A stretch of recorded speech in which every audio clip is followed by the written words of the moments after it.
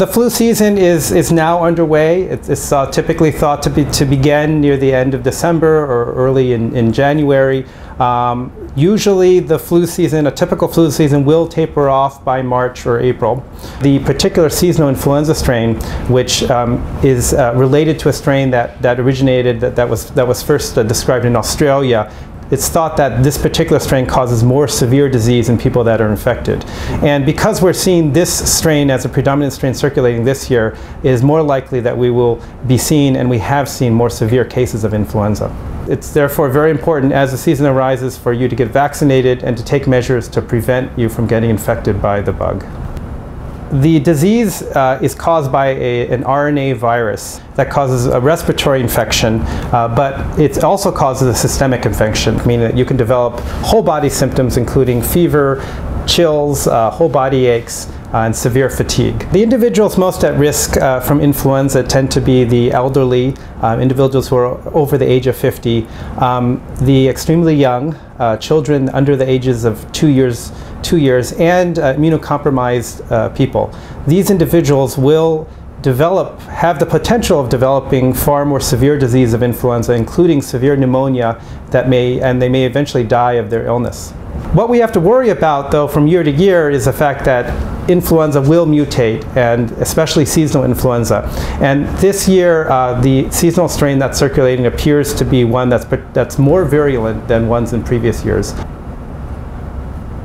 And probably the first thing you should do is get the vaccine, because the vaccine, while not 100% effective, will dramatically decrease the chances that you'll become infected by influenza. Studies of the flu vaccine over many years have shown that the vaccine is about 70% effective. By administering the vaccine, the body will mount an antibody response to the virus that will prevent you from developing influenza. It's important to realize that just getting the vaccine won't necessarily prevent you from getting influenza. There are other strains of influenza that are not included in the vaccine that have the potential of giving you the disease. In addition, there are lots of other respiratory viruses that can also cause perhaps not a severe disease influenza, but can also cause an upper respiratory infection. So really, to prevent developing respiratory infections such as influenza, it's very, very important that you adopt strict hand washing. And that really means washing your hands with soap and water for 15 seconds, at least 15 seconds under running water. Other things that are important is that if your child or if you are sick potentially of influenza, and you're having the sniffles, you're having maybe some fevers, it's really important that you try to not go to school or work, because there's a good possibility that you're contagious and that you may spread the disease to others. You cannot get the flu from the flu shot, and this is because the flu shot that you get consists of killed virus.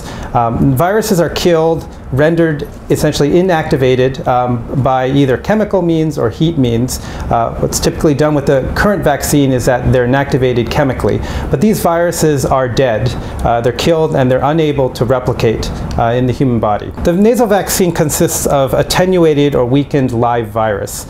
This is a particular influenza virus that has been cold adapted, meaning that it's been adapted to grow in the kind of cooler temperature in the nose. Therefore, this particular flu mist vaccine consists of virus that will replicate in the nose, which will drive the body to make antibodies, which then leads to protection. This particular formulation, this cold adapted virus, is unable to replicate in the human body, in the warmer temperature of the human body. And as a result, it is also considered not infectious.